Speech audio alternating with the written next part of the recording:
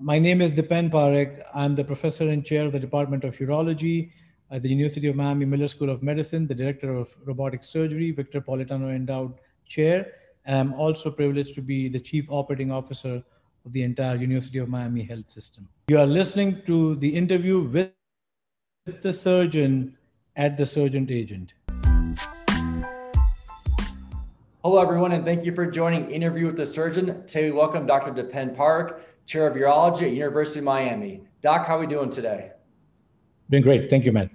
Thank you for being with us. So, getting started, what were your goals and aspirations during your residency, and how did that change throughout your fellowship? So, I did my residency multiple times. I'm a fully board certified general surgeon and a urologist in India. And then I came here and repeated my residency again in urology here. And so the reason for doing all this was not because I was seduced by a better life in the United States. When I was going through my residency in India, I just always wanted to be the very best urologist that I could become. And I realized that when I was undergoing my training, that what I read in the books and what I was actually doing in practice were two very radically different things. And I asked myself, it will be a shame to not go to that part of the world where you actually practice what they write in the books. And that I got the Rotary International Scholarship that allowed me the freedom to go wherever I wanted to go. And I chose United States, came here, and then obviously I was so blown away with the quality, the type of training, and the work that went on here that I actually decided to do a full residency again. When I was doing my residency again here in the United States, I already knew I wanted to be a urologic oncology surgeon. So, but I wanted to be the best version of a urology resident first, so that I'm well versed with all areas of urology. And the key was to to do to basically do enough to get into a great fellowship. Also, remember, I came with a young family at the time, in a different foreign country, and I knew that I was already going. I'd already gone through the entire training back in India, and I was putting 7, 8 more years to my time. So I had to pace myself. I could not be, I could not make myself a very enthusiastic resident, waking up 4 o'clock in the morning to do mundane stuff. But I never shirked that. I welcomed that. At the same time, I knew exactly what my goal was, and that was to be a urologic oncologist and then take it from there. So, as you're going through that last fellowship year, what was your mentality into the job search for the first time, and how that perspective changed in the beginning years of your career? So before you even go there, I think residency is very, very important, but I think fellowship is the key. Because if you do a fellowship, then you now differentiated yourself into a very, very small group of people who only do that particular subspecialty for a living. So that's a very serious thing that you're doing. So imagine the 5 years of training that you do, then you narrow it down to 1 or 2 years of fellowship, and you end up doing only that thing for the rest of your life. It's a small group. You want to be an important part, a critical part of that group. So I think doing a fellowship at a place like Memorial Sloan Kettering Cancer Center up in New York gave me the credentials and the training to call myself a urologic oncologist. And then I decided that I wanted to be into academic medicine and I wanted to climb the academic ladder. And the most important thing that I chose in terms of my first job were two things. Number one is mentorship. I found the best mentor in the world for my job. And number two, the job should be needing you. There are lots of programs. I hear this so many times for young trainees that, oh, I have a geographic limitation. I can't leave New York. I can't leave Miami. I can't do this. I can't do that. Well, then your career trajectory is going to be significantly different than someone who can do that. Because if you are in a saturated program where there are already 7 people doing the same thing that you are doing, and you are starting, how are you going to differentiate yourself? But if you go to a place which may not be as big of a name or big of a city, but very importantly, that place needs you, which means that there's no one else in that place that actually does what you do. They are hungry to have someone like you be a part of that program, and there's no dearth of clinical volume. And so once that happens, then you really jumpstart and accelerate your trajectory in your career very soon because you grow very quickly, you have the critical mass of patients that need to be served by you. You are hungry to do that anyways, and then you find that match, and then that has several positive domino effects in your career. So I think the two things that I would recommend for everyone is, number one, go to a place that really needs you, which means your services are valued, they are not in they're in short supply, and you'll be very busy very soon. And number two, seek out the best mentorship. I was just very privileged to get both of them. Now things may differ.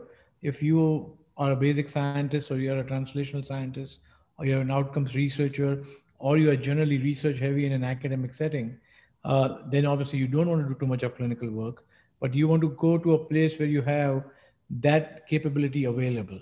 Whether it's a wet lab, or a outcomes research group, or great statisticians, or great artificial intelligence groups, and so on and so forth, where you can actually take off on your career. Can you briefly take us through your career and your journey and how you end up being the chair at University of Miami? Sure. So, like I said, I did my training a couple of times in India and here. I started at University of Texas in San Antonio under a superb mentor, and because of my previous training, I did negotiate that he should recruit me directly as an associate professor rather than an assistant professor. Because of the training, I was very productive in my residency and fellowship. I had the publications and all those things, and he understood, and he supported me. So that really literally shaved off 4 or 5 years of my career in some way. I went to San Antonio when I was the first robotic surgeon in the University of San Antonio, Texas at San Antonio. So obviously, I got referred all the robotic surgery cases to me. I took on a lot of risks. So at a very early stage, I actually made myself available to do satellite outreach type of surgeries, where I went to the border of Texas and Mexico, in South Texas at Doctors Hospital in Renaissance, and started a robotic surgery program. And again, I did all these things because I just wanted to be busy. I just wanted to be the best robotic surgeon, urologic oncologist in the world, and I needed volume for that. So I was just seeking volume. I was doing my best for all these patients. At the same time, I had just a phenomenal mentor, Ian Thompson, who was the chair of urology at the time, who took me under his wings. He probably has more New England Journal papers in urology than anyone else in the country, and just the kindest, nicest person you can ever see and meet in your life. And so he took me under his wings for the research part, and he told me something very profound. He told me, Dipen, you are just two things away from being a leader in a chair: either a extramurally funded grant, a research grant, or a, a publication in a very high impact journal, like a Lancet or New England Journal or JAMA or something. And if you do one of these two things or both, ideally, you'd be in the top 0.01 percentile of your peers in academic medicine, and that selects itself to become a chair or a leader. And I took his words very seriously.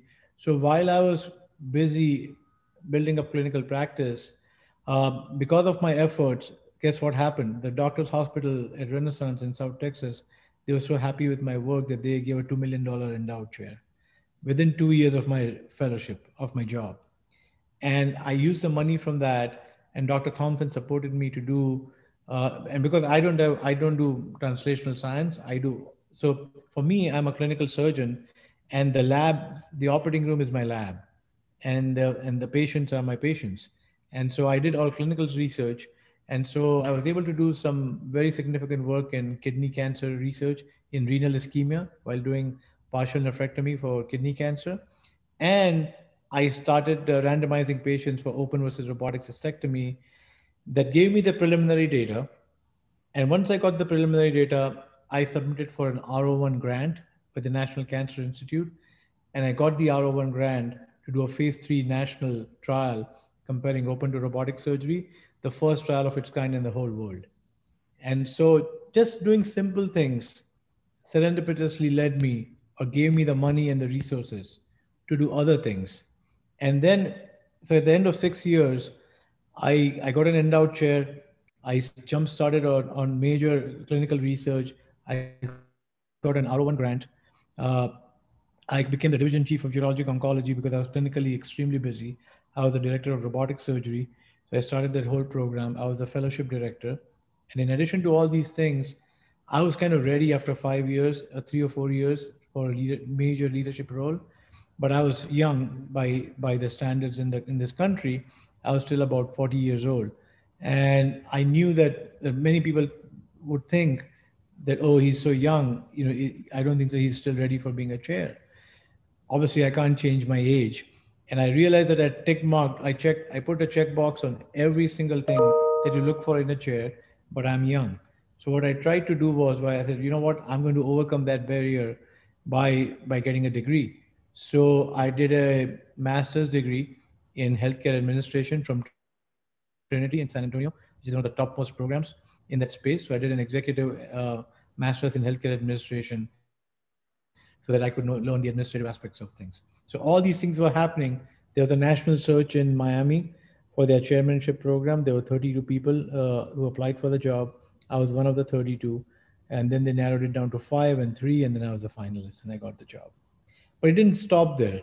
Even after I was a chair here in Miami that I am for the last 9 years, 4 years back, once you establish yourself, once you are good at something, and once you add value, ultimately it's all about adding value.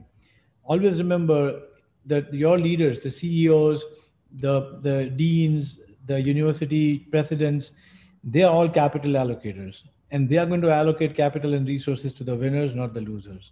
So if you don't complain and if you focus on what you have rather than what you don't have, and work the best with what you have, do more with less, and show results without being a pain in the neck, uh, in a nice way, people are going to allocate resources and capital to you. So 4 years back, completely unsolicited, I was offered to be the chief clinical officer for our entire health system. And I took that with all my vigor and passion. I still continued to do my surgeries and being the chair of urology. And then last year, I became the chief operating officer for our entire health system. Ours is a $3.2 billion health system. And I was just privileged to take part in that. I was made the commander in chief of our COVID response. And so now I'm the chief operating officer of the health system along with the chair of urology. I still do my clinical work and my surgeries. It's possible to do all these things, but I never ever, it was never my goal to be the chair of urology. It was never my goal to be the COO or the chief clinical officer of the health system. All those things happened because I was just doing one thing at a time and I was trying to do the best at that particular job. And then each thing led to the others. And like I said, talent is very limited. There are a lot of great people in medicine, but there are not a lot of people who strive to do their best every single day and who keep their eyes and ears open and who basically will say yes to many opportunities. Obviously, it's critical to have a supportive family to allow you to do all of these things. But these things just happen once you focus on being excellent in one particular thing. In my case, I just always wanted to become the best robotic urologic oncologist or urologic oncologist in the world. And still, every single day, I try to do that. That's my DNA, that's my calling. Everything else follows after that. So, as leader of the program, what advice do you have to residents and fellows entering the professional job market for the first time? That short term success is the enemy of long term greatness.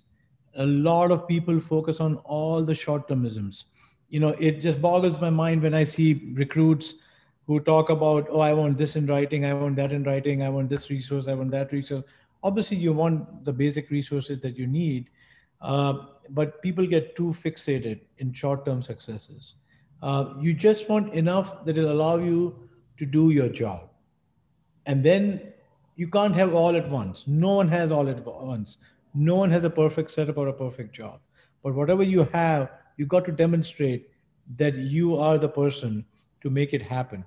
And then once you do that, find a mentor who'll make you dream about loftier goals rather than short-term goals. The common thing in academic medicine I've seen is a lot of people, I call them committee urologists or podium urologists.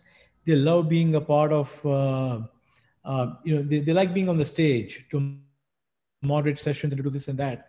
I always tell them, try to be the person who's invited on the stage to share their research, to share their work, rather than moderating someone's work.